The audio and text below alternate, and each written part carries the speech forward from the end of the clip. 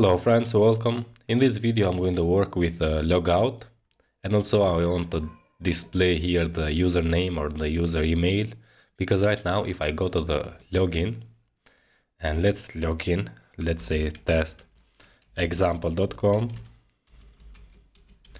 and add the password, we are in the /login here, and if I click login now, oh yeah, sorry for that, we need to say test here. And yeah, we redirected to the home page, but we don't see if we are logged in or not. So also I want to hide the login and register if we are authenticated. Okay, so for that I'm going to create a context, and when we log in, get the user details and assign with a user variable. So let's open the VS Code. I'm going to open the files here, and inside the source directory I'm going to create a new directory and I'm going to name it context, and inside here I'm going to create a new file and I'm going to name auth context like this .jsx, and we need to add the .jsx because we are going to return here the JSX, and because we have with.js, if we return JSX we need to have the JSX extension. Okay, the first thing here, I'm going to import from the React, so let's say import the create context. Also I'm going to import the use context and the use state. Okay, then also I'm going to import Axios,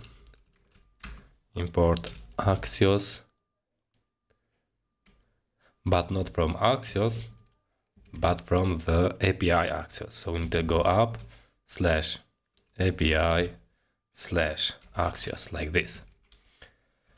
Okay, and let's also import the use navigate, import the use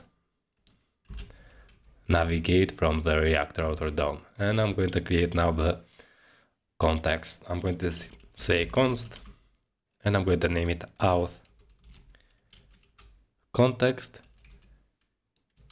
is going to be equal with the create context, and I'm going to add an empty object here.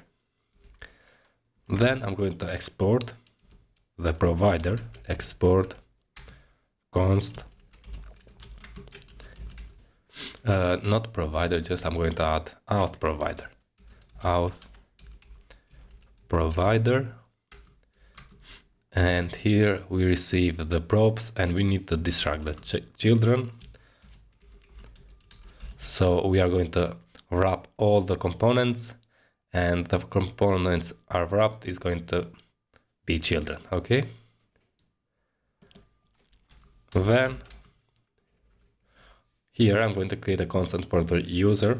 So let's say const array user and set user is going to be equal with the use state, and initially I'm going to assign with a null. So I'm going to check if that is null. I'm going to show the login and register if it's not null, or for example if we have a user, hide the login and register, and if not we show that. Okay, so we create a constant for the user. Now what I'm going to do, if I open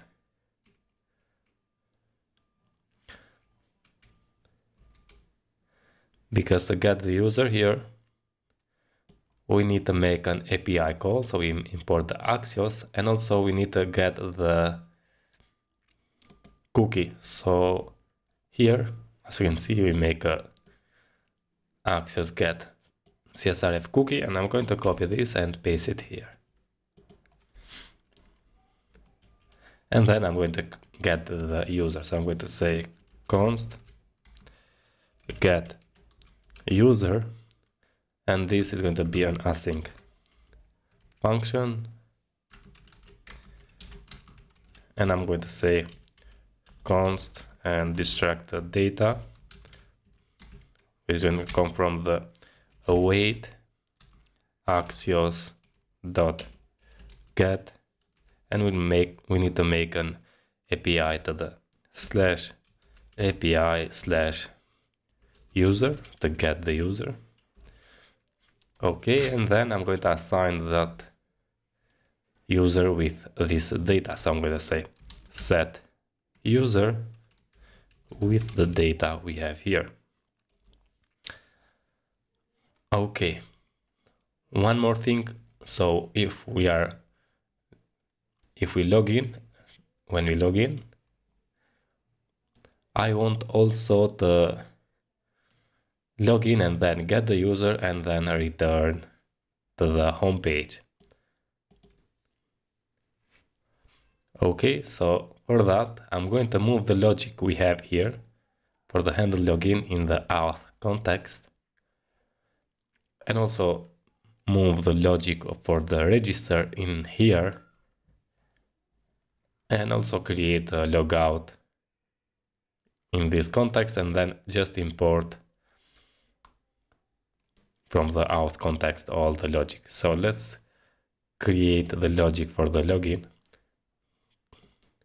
Here we made I want to cut this and come here, and let's create now a constant and say login, which is going to be equal with an async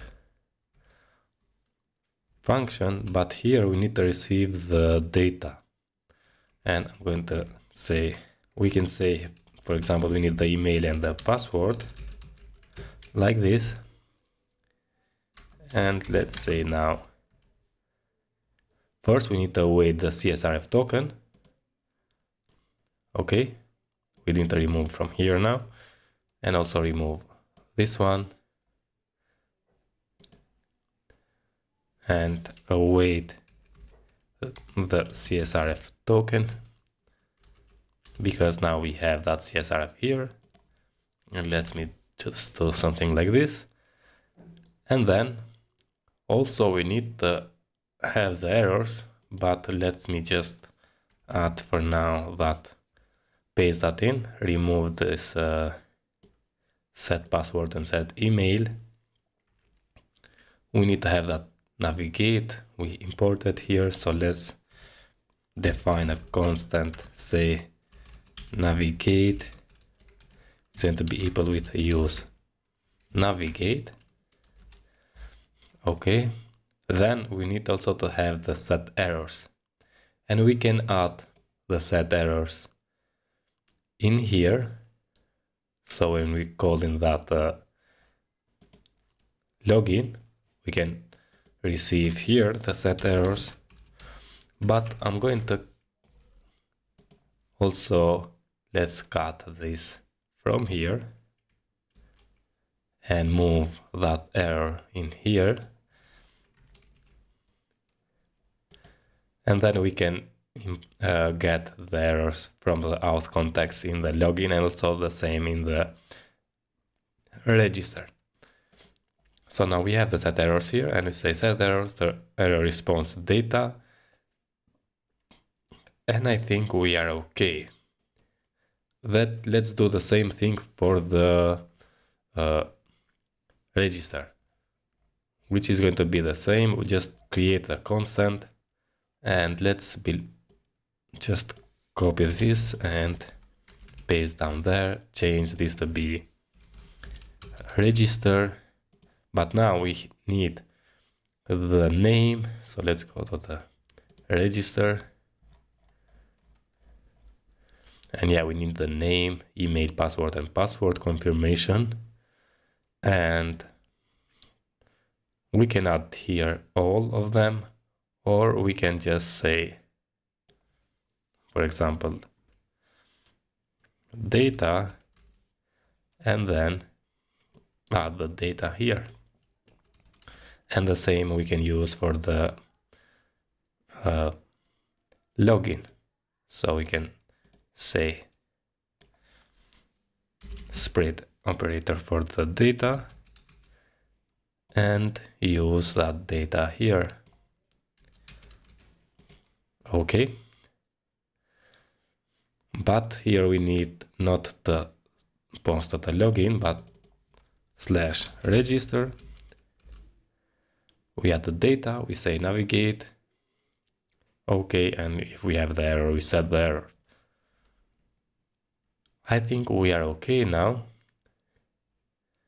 Navigate, and as I said, when we log in, I want also to call that if everything is okay, I want to call the get user. So let's call this get user, which is going to get the users and set the user to that data, and the same thing when we register. So if everything is okay, get the user and then navigate to the /homepage. Okay, I think we are okay right now, and let's return now the provider. So down there, here we have the register, we have the login, the get user, and now I want to return the provider. So let's return auth context dot provider, and we need to add the value, and inside the value we need to add an object with all the data we want to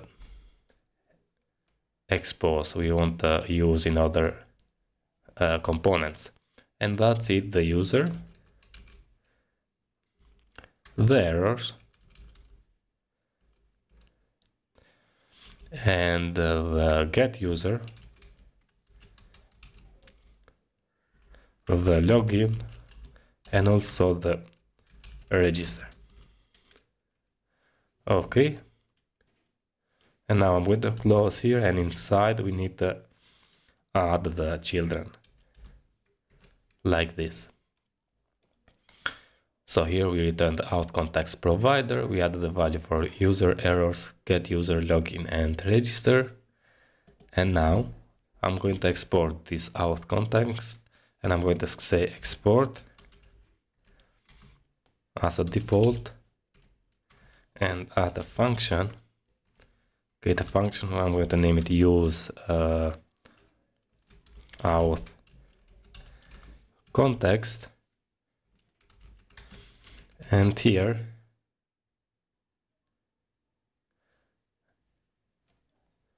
and why we have this? Yeah, because we are inside the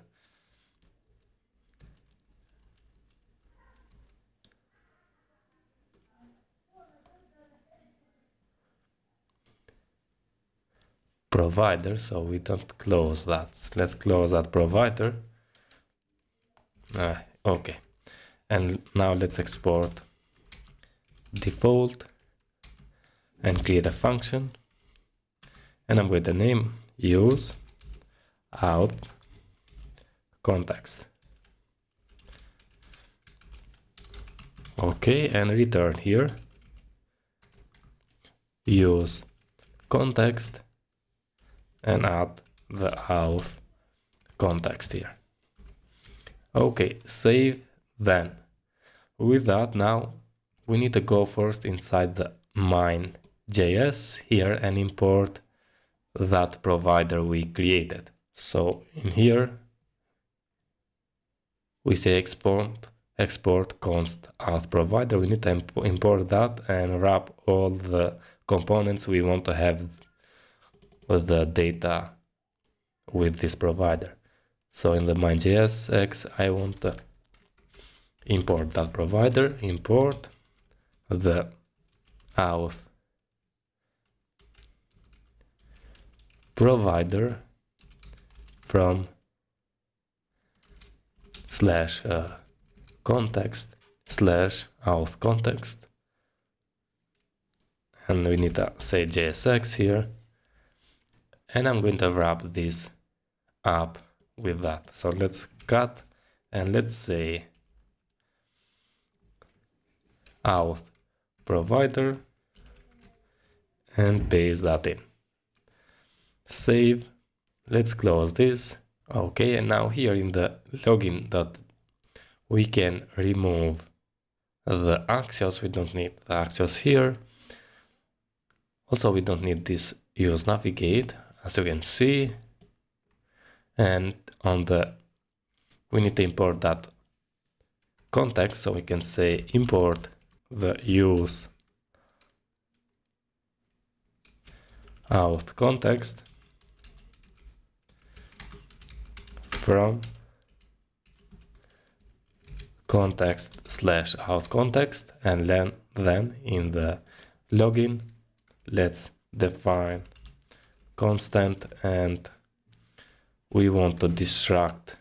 So what we need here in the login, let's come here, we need the login method, and that's it, and the errors. Okay, so we need the login and the errors. So let's say here destruct the login and the errors from the use auth context. And then on here we say event prevent default, and after that I'm going to add login method, and inside the login method we need, here we receive the data, which are the email and the password. So let's say here email and password,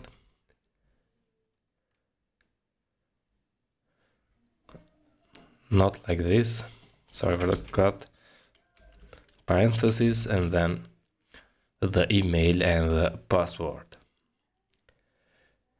And also we have the errors if we have any. Now let's save this and let's go on the home.jsx. Here we have imported the React, but we don't need. I'm going to import let's import the use effect from React, and also import the use auth context. And in here now I'm going to destruct the user. So when we go to the home, I want to display here the username. So let's say const user, and also I want the get user. So maybe we don't have the user, I want to call that get user, and this is going to come from the use auth context. Now let's call the use effect hook, and this is going to call on the when this is going to render. And here I'm going to say if we have the user, because if we are coming from the login, when we log in here we also call the get user, so we have the user there, so we don't need to make again that call. And I'm going to check here if we don't have the user, then I'm going to call the get user method, otherwise we don't do that. Okay, and now let's say here let's display the user question mark dot name. Now the login is okay, I think, and the home.js is okay. Let's try and see that. As you can see, we have test here, but I want to log out, and let's inspect the element right now and just clear the cookie, and let's clear the cookie also here. And we are going to implement the logout also, but for now just let's do something like this. And if I refresh, yeah, we don't see that. But if I go to the login and let's log in again with test example.com and add the password. And let's say login, we redirected back and we have now the test user. Let's inspect the element. Let's go to the network and yeah, let's see now. If we go to the login and let's go now to the home. Yeah, as you can see, we don't make a request to get the user because we have the user. And if we logged out, then we make a, so if I go to the login and then let's go to the home now.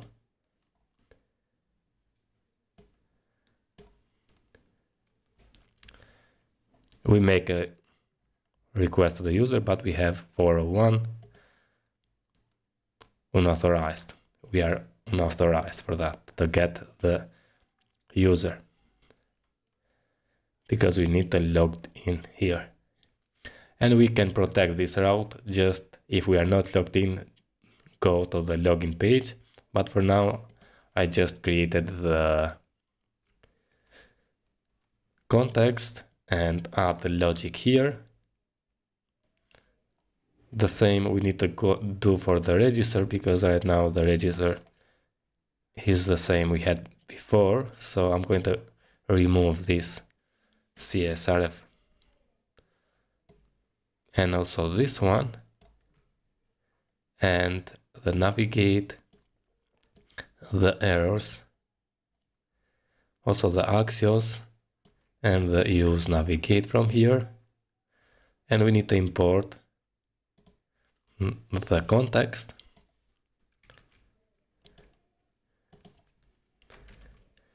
and let's get, so what we need for here, we need the register and the errors, the same we have here. Here we have the login, but just let's copy this and paste it here. Instead of login, we need the register, and we call that register here. And we need to add the name, the email, the password, and password confirmation. Let's save and let's see now if it's going to work. So let's open. We don't have the user. Let's go and register. And I'm going to say john.com.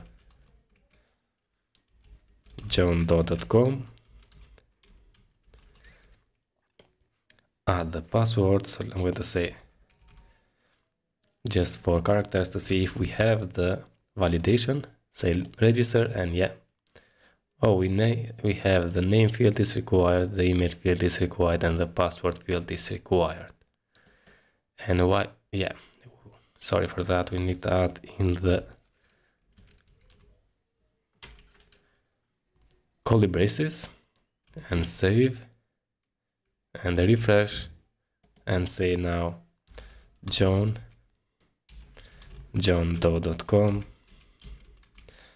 and add the password just to see for the errors. And if I say register, yeah, now we have only the password. And now type the password, the correct one. And let's say register, and we redirected back and we have the user John here. Okay friends, that's it about this video.